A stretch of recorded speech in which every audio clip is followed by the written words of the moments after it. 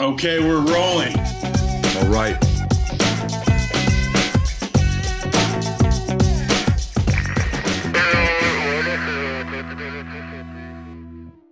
All right, guys, this is Open Walkie. We have Jeff Tan with us co-hosting. We got Moose. Moose, tell us about your life.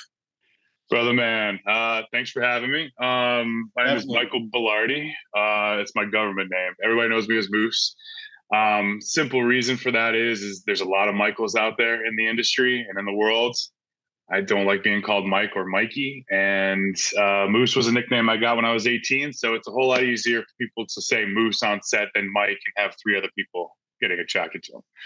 So that's where that came from. But originally from Pennsylvania, started in the industry when I was probably about 21, 22. I originally started as a robotic camera operator. Then I moved into working in marketing for being a DP, shooting commercials, editing commercials. And then I moved into being a first AD on features and commercials. So you've hit a lot of spots already, because I met you as a first AC focus puller, which is primarily what you do now, right? Yeah, that's it. That's where I am. It's where I want to be. It's what I love to do. I left the AD world because I always felt like I was walking around with a target on my back. And it's true. When you're a first AD on some of these narrative projects, man, they don't have it easy. All the people that are they're catering to, they're trying to do their job, but they're also trying to keep things organized. They have some really tough guys that they really need to tough people that they need to cater to between production and, the director, the actors. I loved it. I was okay at it, but I realized that there were people better suited for it. I wanted to be liked. I wanted to enjoy my industry. I wanted to enjoy what I did. So I moved back in the camera department, and I'm forever thankful. Nice. Great. Yeah. So why the name Moose? Was there something that that you did, or you were known for, or was it just Moose? I grew up in Scranton, Pennsylvania. It's an interesting town. It's got a pretty decent, blue collar lifestyle mixed with a little bit of everything. But I was dating a wonderful woman when I was 18 years old, and one morning she just kind of woke up. She's like, you're like a big old moose.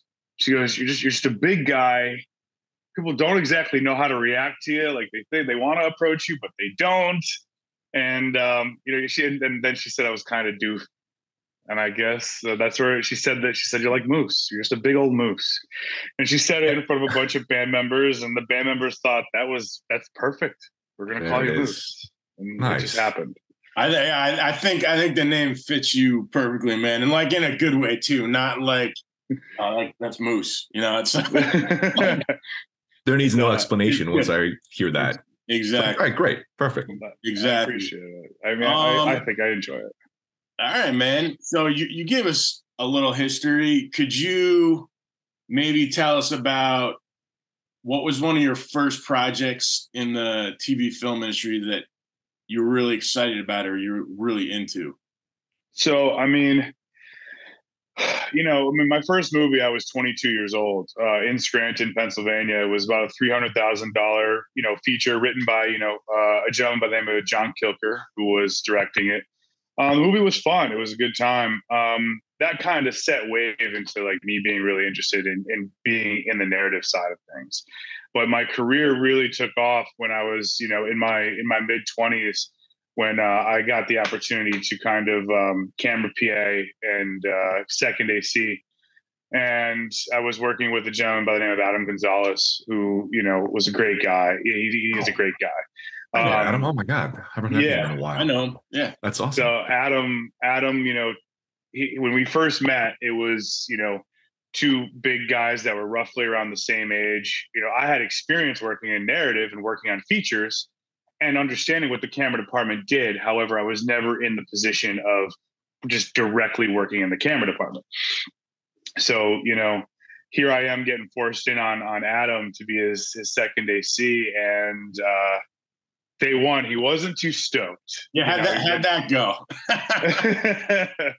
Day one, you could see it all over his face. He wasn't too stoked, but by the end of day 3, day 4, we had a rhythm. The B camera team had a rhythm, and we were doing well. We hit it off. We became friends very quickly, and from there, it was gangbusters, man. It was, we hung out. We had 4 more weeks on that movie together. We worked with a couple of other very talented ACs, and right then and there, I made the decision, hey, I want to be an AC, a full-time AC. And, I did a lot of seconding with him, camera peeing on other jobs. And, things blossomed very quickly. I ended up firsting, 3 years after being a second AC. You know what I mean? There's a lot of people out there that second a little bit longer, but focus pulling came very natural to me. And I have a knack for paying attention to distances. And I love that. I think it's something that I obsess about. It's the absolute piece of the puzzle that I click with, because I like absolute things. Math is something I like to do a lot of. So I just enjoyed it, and I've been focus pulling now for 4 years, and I've been enjoying it thoroughly. Very nice. I think that's super interesting, because you just said you connect with math a lot, and I really don't connect with math a lot. And Me neither. I've always been more on the creative side of things. Like, I grew up drawing, painting, and photography, and not that I knew I wanted to work in the camera department. Like, I didn't know that till I started working and noticing how everything kind of pieced together on set. But I always really appreciate super technical people, and people that do, like you just said, you're like, oh, I connect to the math of it, or I connect to the distance of it, because that's really just not how my brain works. So I find same. Super interesting. That's why I got into this industry. But like you guys' brains work different, who click with that kind of like structure and stuff, and I can't even get there. No, I completely agree, man. I think that's the beauty of it. You know what I mean? Like, we think about all these TV shows, these movies that, we all each respectively work on. Sometimes together we work on these shows.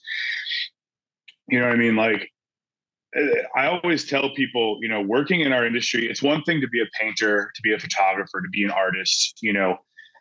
You're the size of your team and the size of the people that are involved in creating the outcome, creating the final piece, is significantly smaller.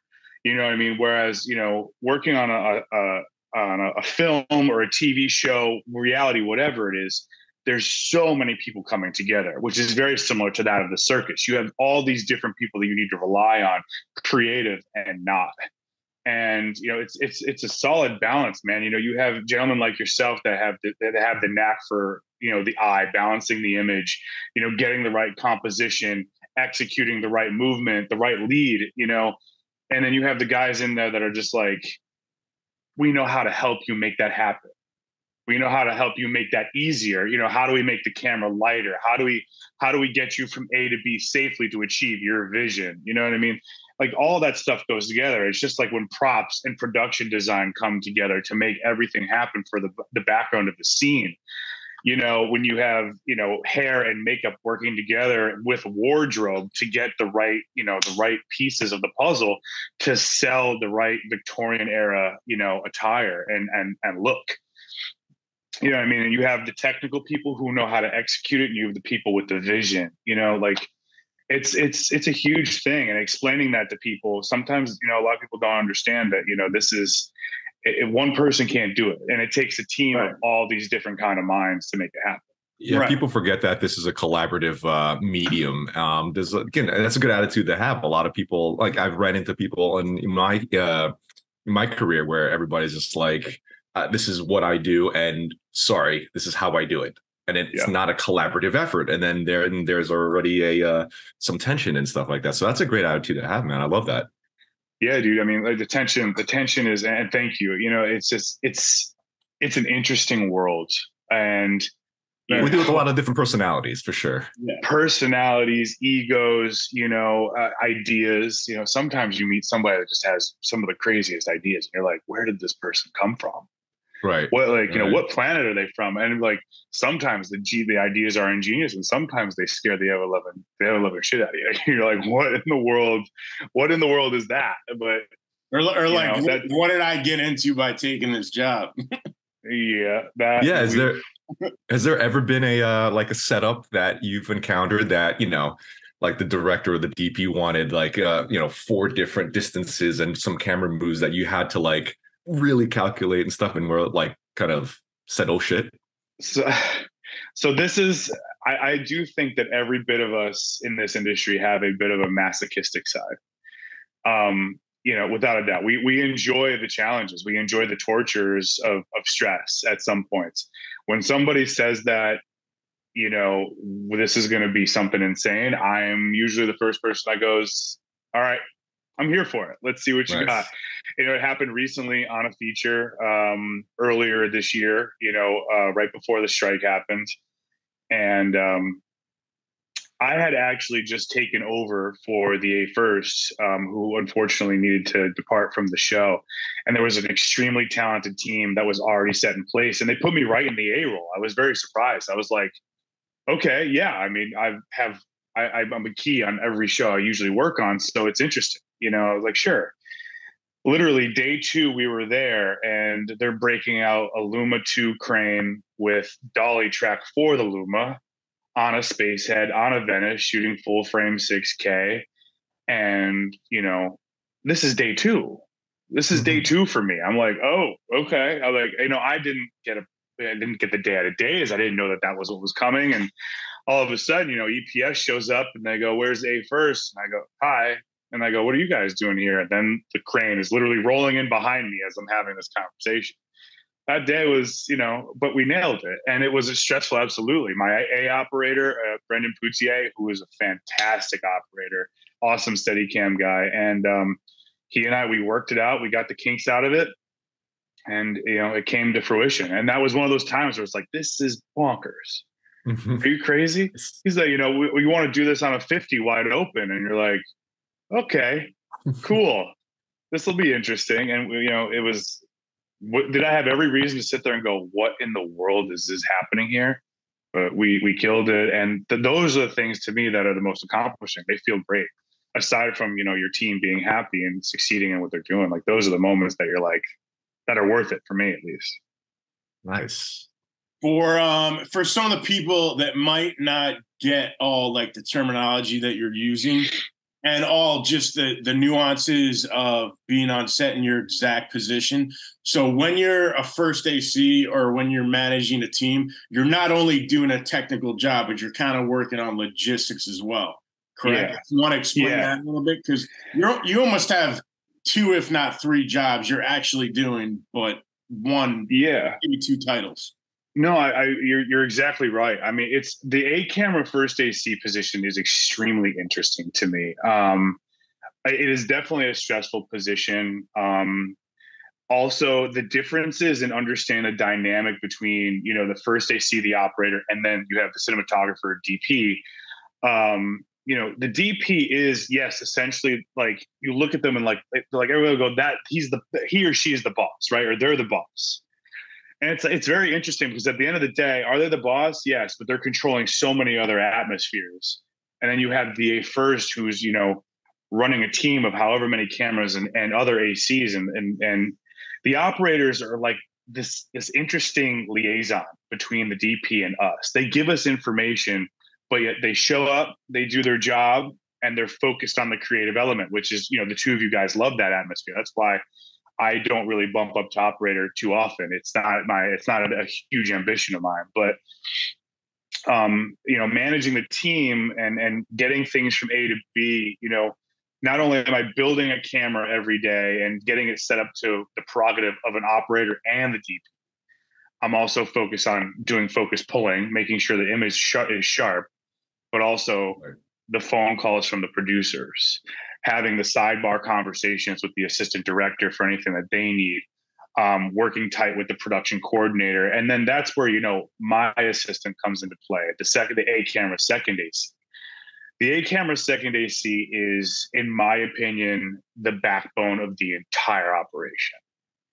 They handle everything from time cards. They do handle some communication with production while I'm CC'd on that. But the A camera second is one of the most irreplaceable positions on any set at all whatsoever.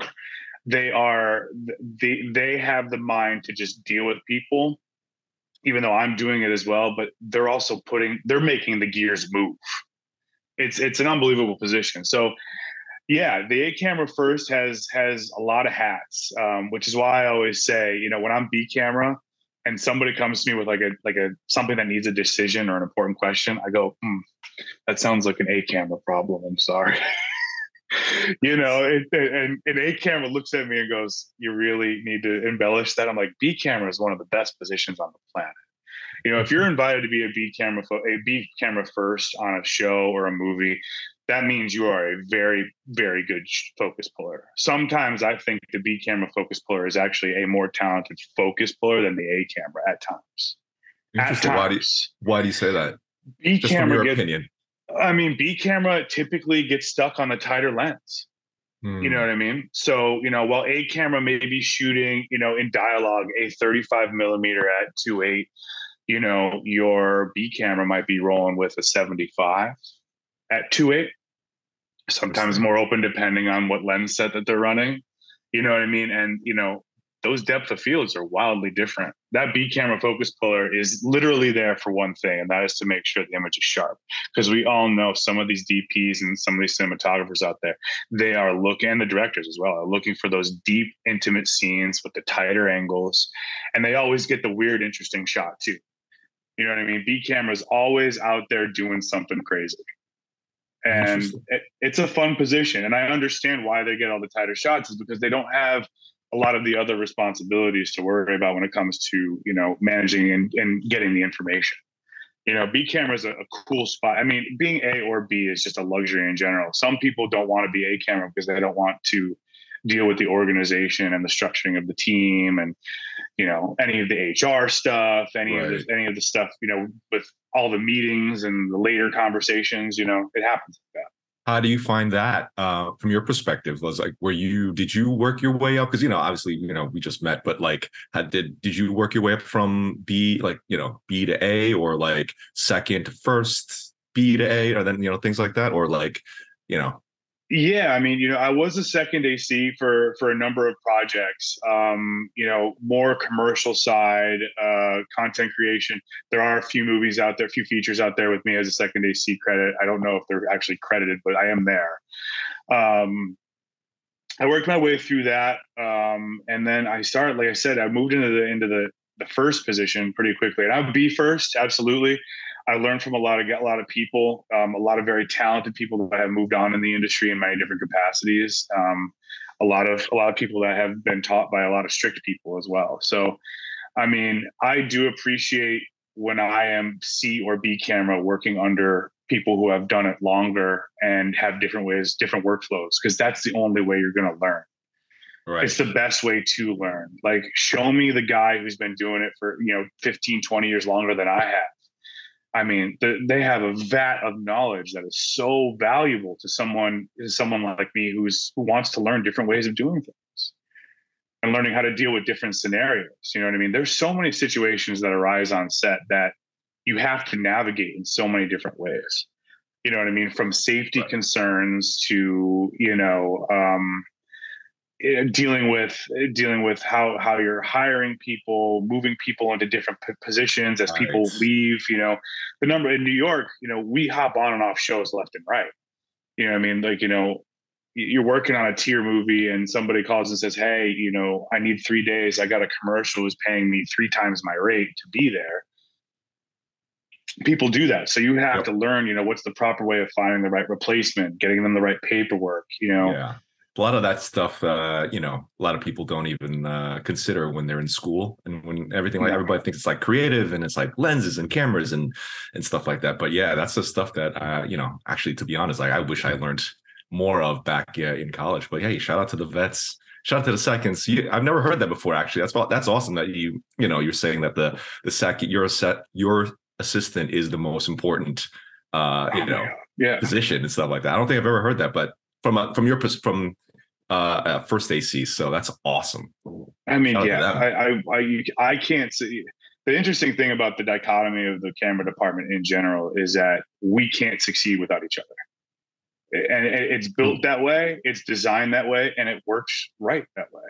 The loaders out there, man, some of these loaders out there, that these young 20-year-olds that are loading film, 35 millimeter film. I met one recently on a movie I was just working on, and this is, these are irreplaceable people. You know what I mean? They're irreplaceable. They are necessary to the success of the feature or the success of anything. You know what I mean? I'm so thankful for my seconds and loaders, and I think my seconds are extremely thankful for my loaders. You know what I mean? It's without each other, everything falls apart, and you can't forget that. It's not a one person show on any stretch of the imagination. That's a great mentality, man. Agreed. All right. Even though I met you on an unscripted project, you primarily do a lot of scripted projects. Yeah. First AC. Do you want to dip into like what's going on into the industry right now? You want to talk about that at all? And it is and everything. Right now, limited time here. Yeah, I mean, I feel it. I mean, I feel it. I know you feel it. I know a number of people are feeling it. It's a scary time. It's a scary time in narrative television and film. It's scary for the writers. It's scary for the producers. It's scary for anyone in IATSE. How do I feel?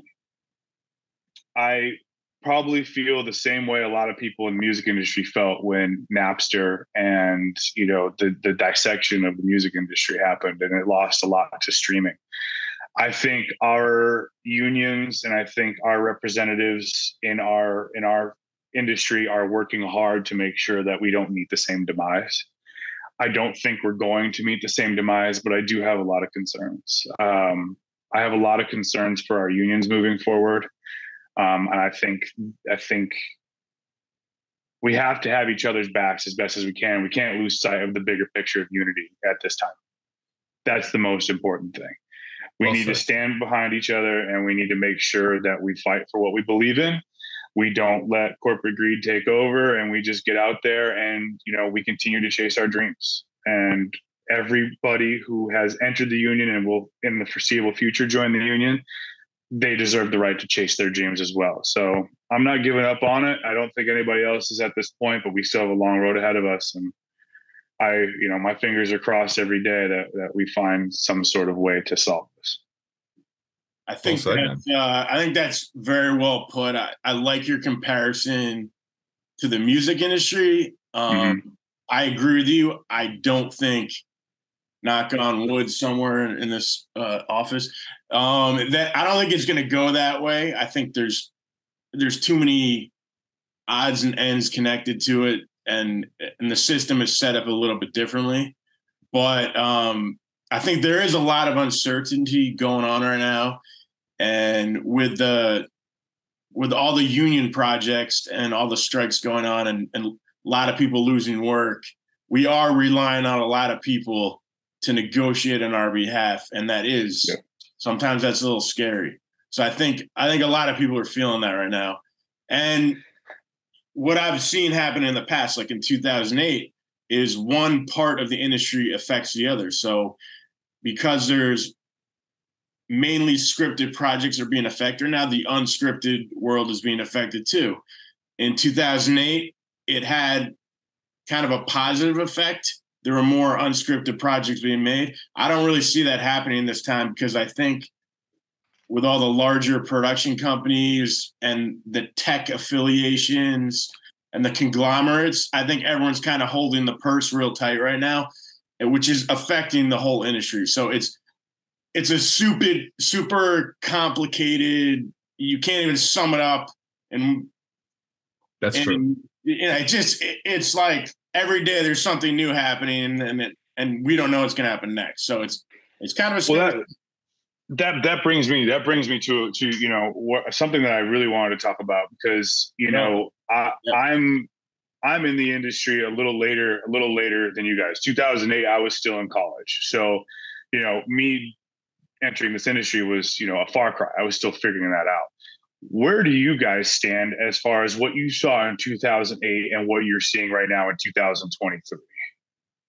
Oh, it's definitely different, I feel, because, back in 2008, the only thing that was really on was like streaming wise was Netflix, and they were just mainly acquiring a lot of scripted and building their catalog. They weren't really investing in like reality the same way that basic cable and networks were. So when there was the strike for the right, when there was the writer's strike, they heavily invested in reality, because I think back then every 5 reality shows equaled 1 scripted. So they were just like hedging their bets, and that was a big push in the non-scripted industry. But this time it's completely different, because they have every streaming network has a backlog of a lot of programming that either has been already made and people haven't watched yet, because you could just scroll through Netflix and these other streaming services and just find stuff that I even haven't even watched yet. And I'm like, all right, I guess I could watch this now since nothing new is coming out. And I feel they're kind of like you're saying, holding onto the purse real tight, because I think they're trying to draw it out. Unfortunately, it's it doesn't look good, because they can draw it out longer than back in 2008. So, but yeah, like we're saying, there's a lot of nuance that comes in with business, and I feel like just the way the industry is in general, that it's going to be very, very different, and every day's there's a new something new that pops up. So. I'm not sure. Yeah, it doesn't look, but in the meantime, for right now, it doesn't look that good for the summer, at least. Hopefully, the fall, something new will turn up. But that's just my perspective. I mean, I pretty much agree with everything you just said. I just think it's hard to compare the 2008 writer's strike to right now, because of all the difference in technology. Like Tan just said, like Netflix was the only streaming service, and I don't even recall if their streaming app was up the same way at that time. Not in the same. No, definitely. They might have still had DVDs, being delivered. And again, I also remember, I'm talking about union negotiations and discussions, like talking to some of the older members back then. They didn't even think Netflix was like a real thing. So just everything has changed so much, where now, from a perspective of someone in the audience watching, someone working a job, the streamers or the streaming services seem to have a higher grasp on production, when that just wasn't the case in 2008. It was such a small percentage of what was being made and watched, when now it's the complete reverse. So again, it's also different because SAG is striking, and the two haven't been on strike together since the 60s, I believe. So historically, that's a whole other set of problems, maybe ultimate solutions, but it's just a way different situation. And as I mentioned before, I think in 2008, just by chance, not that I ever purposely tried to just work on unscripted projects, but because of the position I was in at the time, that's what kept coming up. And that did have to do with the writer's strike. So there was more unscripted projects at that time because of the writer's strike. And it just doesn't seem like that's the case now. So you brought up, the last point that you made there always intrigued me. And you and I have talked about this on sets before together. That strike in 2008, and the fact that the high media at that time, the most common media that was being manufactured, was reality. Do you think that strike and that era, that time zone in which that strike happened, was what shaped your career in the direction that you're in now? And was it the direction you intended to go? Oh, it definitely did for me. It catapulted me. For me, at least, my perspective from my career, it definitely catapulted me, because I was working on a bunch of different things. When I was like 27, 28. I was in post, I was an editor, but then I was also an AC, and I was also a shooter, but an AC for commercials, a shooter for reality, and an editor for like just anything Comcast and NBC was thrown at me. Right. So, but when that strike happened, I remember it distinctly. My AC and my camera op opportunities just skyrocketed. So even not being by choice, it was just like all the work was there, and high paid work from back then. In my perspective, my career back then, it was higher paid work. So naturally I went that way. But yeah, if I don't think I wonder, that's a good question. I wonder if that strike didn't happen, where I would have ended up. Yeah, I mean, it's very similar again. At the time, it's like very often in this industry, you live paycheck to paycheck. And at that time, I definitely was. And so you take what opportunities come up. And at that time, in 2008, I don't think unscripted content was the majority of what was being made, but it very quickly started going upward. And living in New York, a lot of it was just becoming available, and I was literally just going from job to job to job. So to answer your question, I do think that not altered my career, but gave a direction to my career for better or worse. I don't necessarily think it was a bad thing, because I learned a lot of operating skills probably way sooner than I would have if I stuck just with scripted work. And also I learned a lot of other things too about the industry, like union participation, negotiating on my behalf. So good or bad, it definitely shaped my career. And I think I actually kind of feel really bad for people that are just trying to get into the industry right now. And they're like, oh, this is how it is. Because this is not how it's always going to be. Right. But yeah.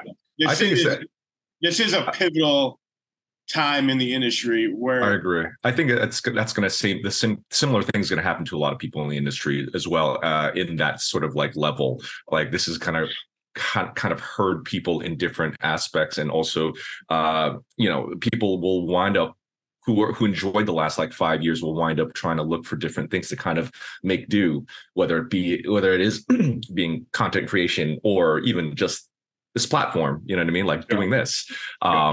People might, shift their careers accordingly. But yeah, it'll be an interesting time the next couple years when hopefully the dust settles. But I think it's going to have an effect. I couldn't agree more. I mean, not to throw, a wet log on the fire here and be a little bit of a downer, but I'm watching friends' lives change right before my eyes, especially from the narrative side of things. Same. Wow. Like I'm watching people changing their careers, second guessing themselves. I'm watching. Like I said, this industry is tough. It's tough on us, mentally, physically, personally. It's definitely tough for relationships, especially, for, people that don't want to have a partner that works 60-hour weeks, 70-hour weeks away from home, late nights all over the place, and is coming home at all hours. So, it's a lot of people I think the first couple months, people were enjoying the strike and taking advantage of quality of life opportunity, even though COVID gave that as well.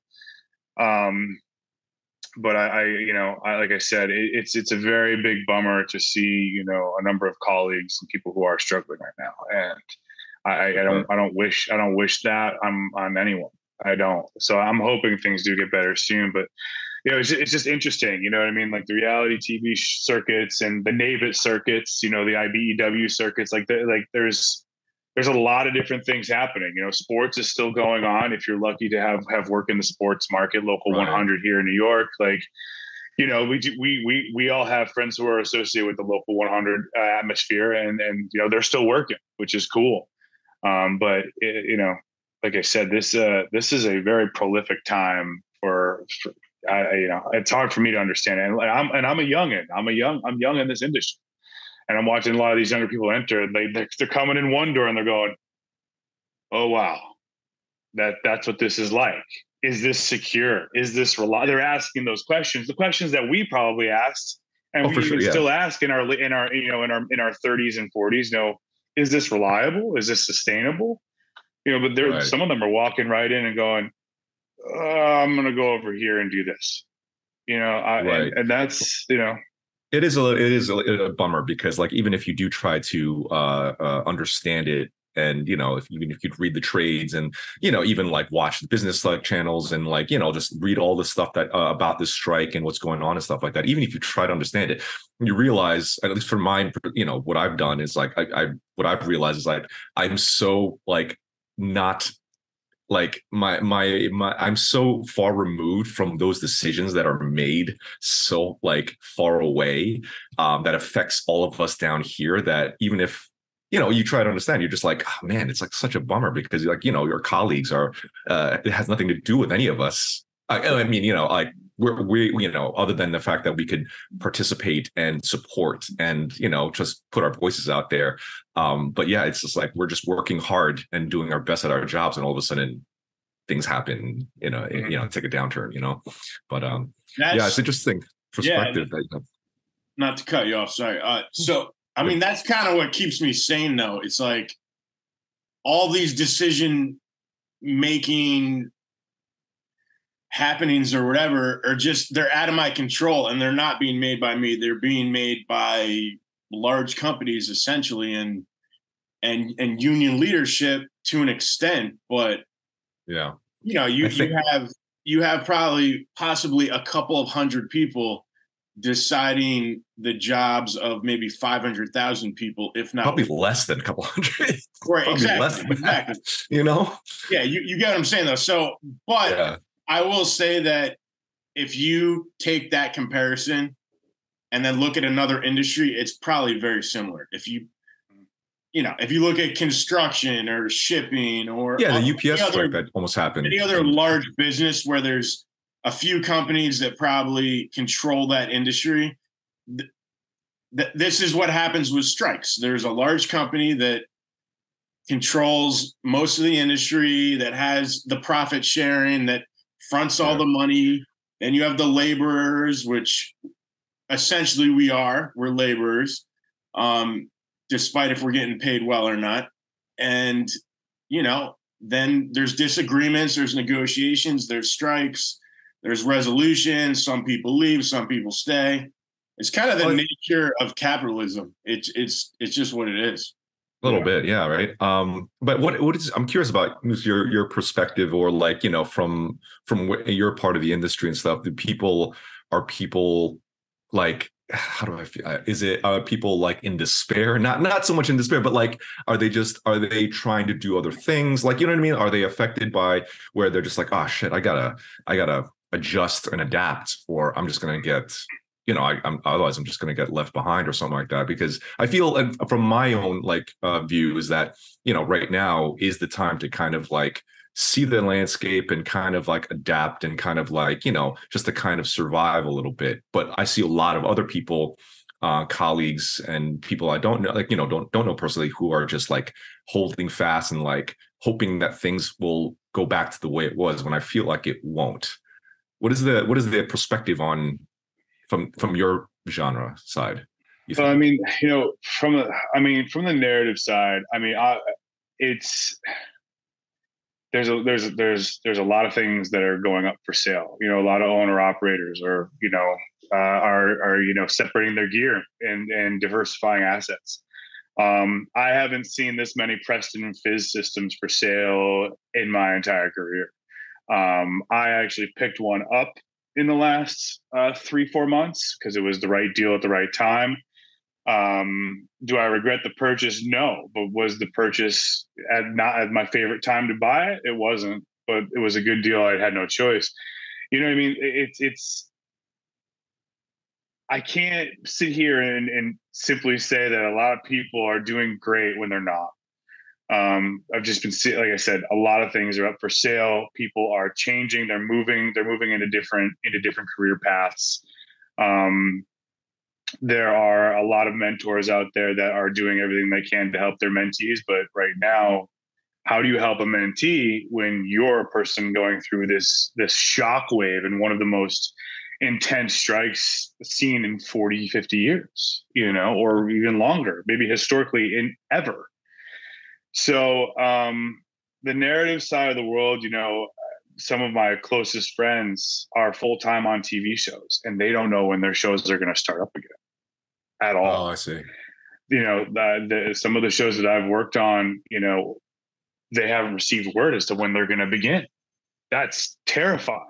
A show that typically starts in August, September, or October is sitting there going, uh-oh. And, you gave 6, 7, 8, 9 months to that show, and you're planning on coming back to it. There's a lot of ACs and camera department people that, if they do a 9-month show or a 6-month show, they can take 3-4 months off or a couple of months off, do a couple projects in between. But there's no guarantee that show's coming back in 2023 now. There's no guarantee that the show will come back at all, for whatever reason. Things change in the structure of chaos like this. Like, things are just hanging in the balance. And that's what's scary. You know what I mean? I recently picked up a NABIT card with ABC Disney. That is new for me. I've been eligible for it since 2019, 2020, 2021. I was eligible for it. I got a call recently to go on a show, and lo and behold, another focus puller is actually on the other side of the team doing the same thing that I did. Mm-hmm. And I'm sitting here going, I'm very, very blessed and lucky to have work, but it lives more in the reality side of things, which, I've done a show at Jeff, 2 shows with Jeff in reality. Mm-hmm. And it's not a playground that I'm in very often, but I was taught by some really good people, Jeff included, what happens in that side of the industry. So, good leadership taught me how to do that. And that's what I'm doing now. And I'm very fortunate to have a job, considering, I haven't gotten a call for any sort of narrative work in 3 months. Yeah. That's heavy. Yeah. That's a lot to digest in general. I think in terms of you personally and in terms of advice I would give someone, and I never like to limit myself. So the more I could learn to jump from different projects, I do NABIT jobs, I do live shows, one time a bunch of years back, I had a slow winter. The Today Show called me. I shot the Today Show for 3 weeks.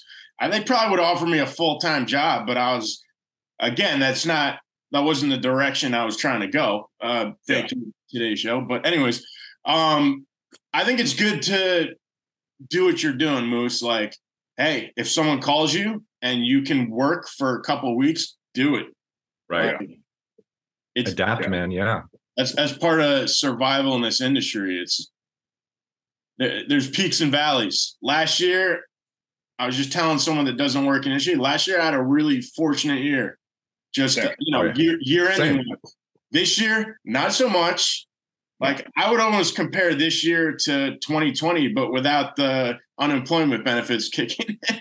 Right. Yeah, right. Yeah. It's just like there's way less projects. Am I still being picky with negotiating? Of course I am. But I just think this is a super tough year for everyone. And hey, we're not going to solve it all right now. So let's talk about something better. Yeah, that was good though. I'm glad that we touched upon that. But let's move on to let's move on. Moose, why don't you talk about some of your other stuff you like doing? Back to you. I already know some of these answers, but why don't you talk about like your love of bikes or something positive so we can something positive. So, behind the scenes, I finally learned to have a hobby. Chasing the career is cool and all, and I love it. And I'm never going to stop. It's still priority 1, but motorcycles in New York City is a hobby that I love. I grew up in Pennsylvania, so dirt bikes, 4-wheelers, all that fun jazz was out there. Side by sides are now the new trend. Unfortunately, I don't own one, but I wish I will. I wish I would. But Harleys, Triumphs, Ducatis, Hondas, I don't care. I like being on 2 wheels. I will sit here and I will say anybody who rides a motorcycle is an idiot. It's not, I will never be the guy who sits there and goes, hey, you know what you should do? You should ride a motorcycle. I will never be that guy. I was thinking about doing that actually, but maybe it's my midlife crisis coming up. So maybe I shouldn't, huh? I'm always the guy that says, listen, I think riding motorcycles is not the brightest thing to do, but I will never say do it. But if somebody's going to do it anyway, I will be the first person there to help out in any way that I can in educating, finding the right bike, teaching how to ride, making sure you have all the safety gear. You know what I mean? Like, if you're gonna do it anyway, I'd rather you do it with somebody who at least cares about you and knows what they're doing. That's the moral of the story. Nice. So that's my hobby here. We have a garage in Williamsburg, and when I'm not working or hanging out with a friend, that's where you can find me, tinkering around with motors and stuff. To back it up a little bit further, like in life, like when did you go to school for this, for film and TV? So, sort of. I went to school at Marywood University in Scranton, Pennsylvania. It's a good university, and they had a digital media and broadcasting communication side of things. Cool. So, working in radio, working TV. I ended up working at my local news station for several years before I moved into marketing and shooting commercials. And I was on scholarship. I had such a hard time with the philosophy of spending 90 plus $1,000 to go to college for a degree, especially for an undergrad degree. I had an opportunity. I had some people backing me to go to USC for film school, and I chose not to. Okay. And I think film school is a great thing for those people who work well in an education atmosphere, who can learn that way. I am a guy who is very pro on showing up, learning the job, doing the job, and that's the best way you're going to figure out how to do it. On the job training. I dig it. Yeah. Interesting. Yeah. So then did you fall in, like after you worked in the, like you said, your news television station or something like that? Yeah. How did you wind up getting into, you mentioned RoboCam and stuff? Yeah, so I was I was hired right out of college, right actually before I even graduated college, as a robotic camera operator for my local news station. That's what you do. WNEP, ABC in Scranton, Pennsylvania. It's actually one of the biggest news stations in the country as far as counties served. But it was a great place to work. It was baffling to me that I was graduating college and getting paid minimum wage to operate robotic cameras. Hindsight. Yeah, I said that out loud. Yeah, it was baffling to me. $7. I want to say maybe I was making $8 an hour operating robotic cameras for 6 or 7 newscasts a day on the night shift. Yeah. Wow. And then I needed to get out of there. News, unfortunately, is just not my forte. It affects me a little too much. We all understand why. Oh yeah.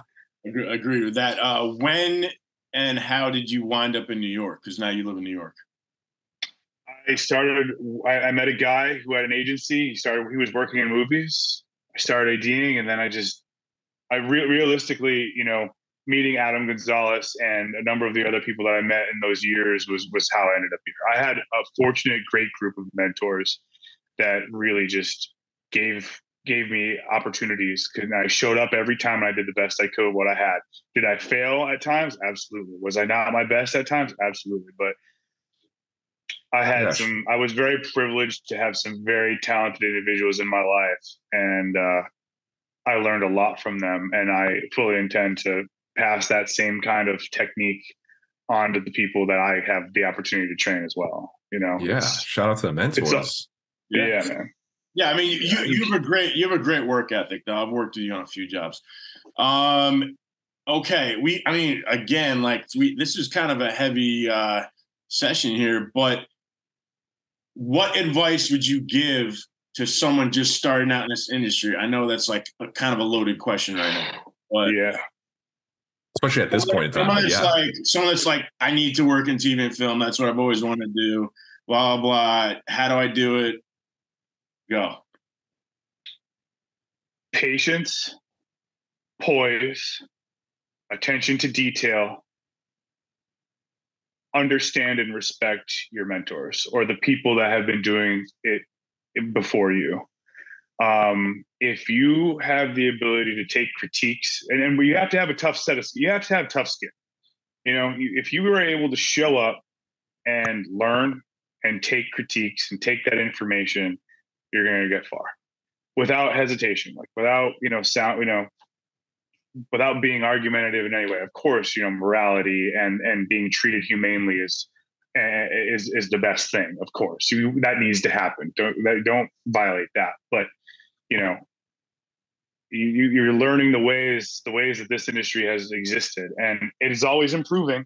There are things that this industry has done wrong at times. We all know that, but just keep on going. If you really want this bad enough, give it your best and don't stop. Don't get off the gas. Keep going, and just learn from the people who have been doing it in front of you, because Through that, it's the best way, man.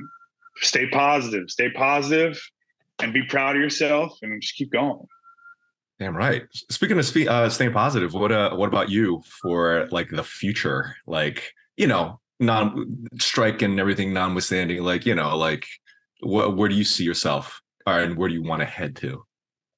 I used to want to be a director of photography. That dream is not dead. It is not dead. I very much enjoy being a focus puller. I want to be an 8-camera focus puller on bigger majors features.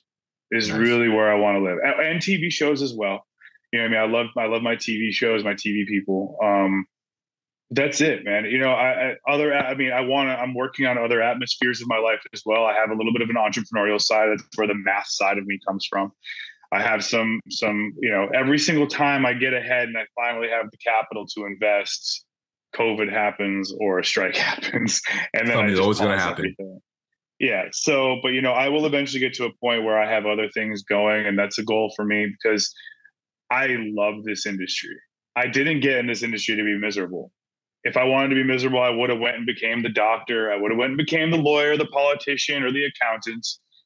Yeah. And I get in this industry to have fun and to love what I do, and to be proud of being a cog in all the gears that make something that people ultimately enjoy. Nice. What do you love best about this industry? The fact that the fact that my office changes every day, the people that I interact with, I meet new people all the time. Yeah. And I learn something new every time. I have to be stimulated, man. I learn something new every single time I meet somebody new. That's are you kidding me? I mean, how much you're getting paid to meet new people and experience something new every single time. And some of the stuff that, I won't lie, man, some of the stuff that we get to do is just so darn cool. I mean, yes, does it remove the movie magic from our worlds? Like, how did they do that? Some of these people that, when they watch TV shows, they don't understand how we did it, but we do. Yeah, but we do it. Mm-hmm. But we do it. And the magic is no longer trying to figure it out. The magic is learning how it can be done. Right. And experiencing the people who created it. Like, that's awesome, man, to be part of that. Like, I consider myself so lucky and so lucky to work for some of the people that I've ever worked with or for. Like, that's awesome, man. I don't know. That's grateful. the stuff. That's the stuff that you should tell the young people coming in the industry. Yeah. That's the stuff right there. The sell. I mean, it's great, man. I mean, like, you make some of the best friends in the camaraderie of, working in this industry. I mean, I met Jeff on a show. He and I have become, pretty good friends. We try to meet every month, go grab sandwiches, because we both have a love for like fancy Italian sandwiches at our local. Does he go down to Bed-Stuy from Astoria? Because he won't come to Williamsburg, that's for sure. Because if you do, I owe you both a visit in Williamsburg, Bed-Stuy. That's fine. We can. All right. We can do sandwiches there next. I have a list. Yeah, you watch. He's gonna put it into one visit together, not two separate. He's gonna want us to meet in Greenpoint. Now you two know each other, so it's perfectly fine. Nice. All right, Moose. Like, you have any parting words, man? I think this was a great conversation. Yeah. I mean, I appreciate you both, taking the time to invite me to do this. I'm so grateful for the opportunity.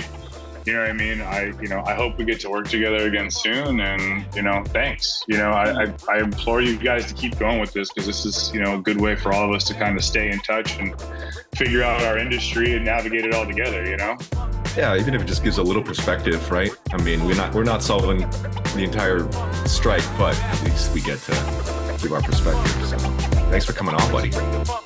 Yeah, thank you guys for doing this. Thanks for having me. Appreciate it, buddy. I'm gonna cut the roll, okay? Yeah. Hi, everybody. You can stay on if you want. Yeah. How was it? Was that okay? Was that all right? I ain't cut yet.